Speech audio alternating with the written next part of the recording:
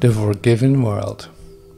Can you imagine how beautiful those you forgive will look to you? In no fantasy have you ever seen anything so lovely. Nothing you see here, sleeping or waking, comes near to such loveliness. And nothing will you value like unto this, nor hold so dear. Nothing that you remember, that made your heart seem to sing with joy, has ever brought you even a little part of the happiness this sight will bring to you. For you will see the Son of God. You will behold the beauty that the Holy Spirit loves to look upon, and that He thanks the Father for. He was created to see this for you, until you learned to see it for yourself. And all His teaching leads to seeing it and giving thanks with Him. This loveliness is not a fantasy.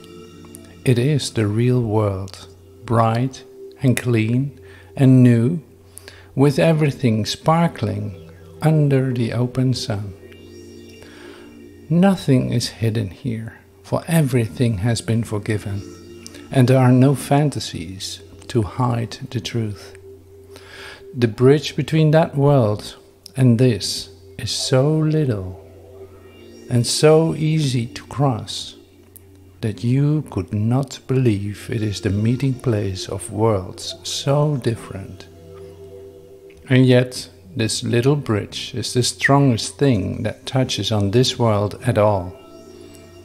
This little step, so small it has escaped your notice, is a stride through time into eternity, and beyond all ugliness, into beauty that will enchant you, and that will never cease to cause you wonderment at its perfection.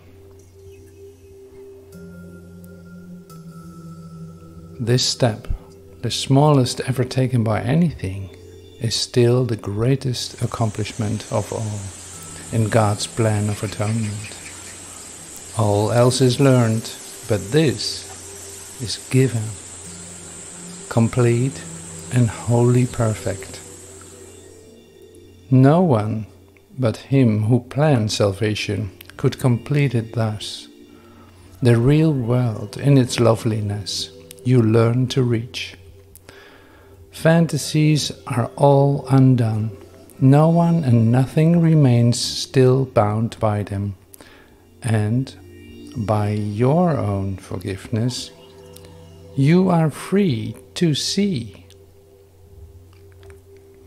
What you see is only what you have made with the blessing of your forgiveness on it. And with this final blessing of God's Son upon Himself, the real perception, born of the new perspective He has learned, has served its purpose. The stars will disappear in light, and the sun, which opened up the world to beauty, will vanish. Perception will be meaningless when it has been perfected. For everything that has been used for learning will have no function. Nothing will ever change to shifts, no shadings,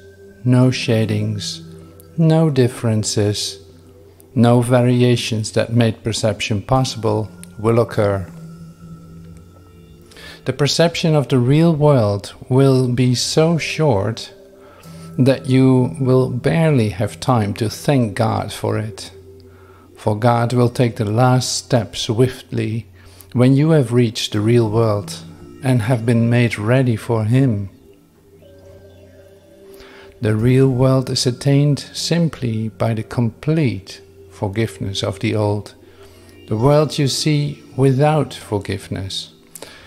The great transformer of perception will undertake with you the careful searching of the mind that made this world, and to uncover to you the seeming reason for your making it, in the light of the real reason, that he brings. As you follow him, he will show you that there was no reason here at all. Each spot his reason touches grows alive with beauty, and what seemed ugly in the darkness of your lack of reason is suddenly released to loveliness. Not even what the Son of God made in insanity could be a hidden spark of beauty that gentleness could release. All this beauty will rise to bless your sight as you look upon the world with forgiving eyes, for forgiveness literally transforms vision and lets you see the real world, reaching quietly and gently across chaos and removing all illusions that had twisted your perception and fixed it onto the past. The smallest leaf becomes a thing of wonder, a blade of grass, a sign of God's perfection. From the forgiving world, the Son of God is lifted easily to his home, and there he knows that he has always rested there in peace. Even salvation will become a dream and vanish from his mind, for salvation is the end of dreams, and with the closing of the dream will have no meaning. Who, awake in heaven, could dream that there could ever be need of salvation? How much do you want salvation? It will give you the real world, trembling with readiness to be given you. The eagerness of the Holy Spirit to give you this is so intense he would not wait, although he waits in patience. Meet his patience with your impatience at delay in meeting him.